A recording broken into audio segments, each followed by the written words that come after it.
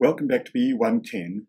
Today we're going to derive the conservation of momentum laws for continua, starting with the conservation of linear momentum. Previously, we derived the special case of conservation of linear momentum for a body in static equilibrium. Today, allowing for accelerations and therefore inertial forces, we'll derive the full equations for conservation of linear momentum. And in words, this statement will generalize to the following. The rate of change of linear momentum of the particles that instantaneously lie within a fixed region R is proportional to the resultant of the body forces acting on R, together with the resultant of the surface tractions acting on the surface S. So mathematically, we can write this as the material time derivative of the triple integral over R of the density rho times velocity v with respect to volume is equal to the triple integral over R of the density times the body force with respect to volume plus the double integral over S, the surface, of the traction vector T integrated over the surface.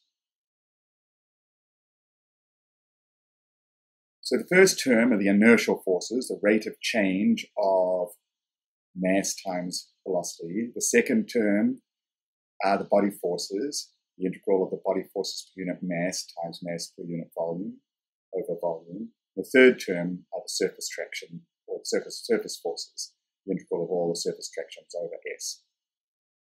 Expressing this same equation in index notation and using Cauchy's law to convert the traction into stress, making use of the unit normal n to the surface,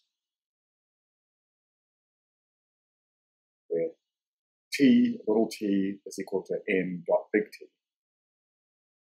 We'll obtain material derivative of the triple integral over R of rho vi with respect to volume is equal to the triple integral over the region R of rho vi with respect to volume minus the surface integral of tji nj, which is the surface tractions in Cauchy's formula.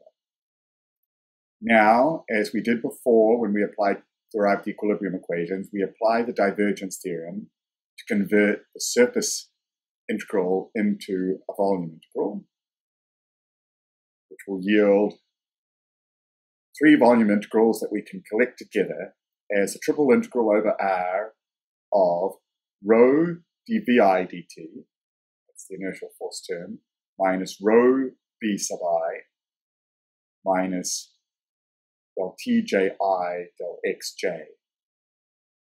where this is divergence of the stress tensor integrated with respect to the volume is equal to 0.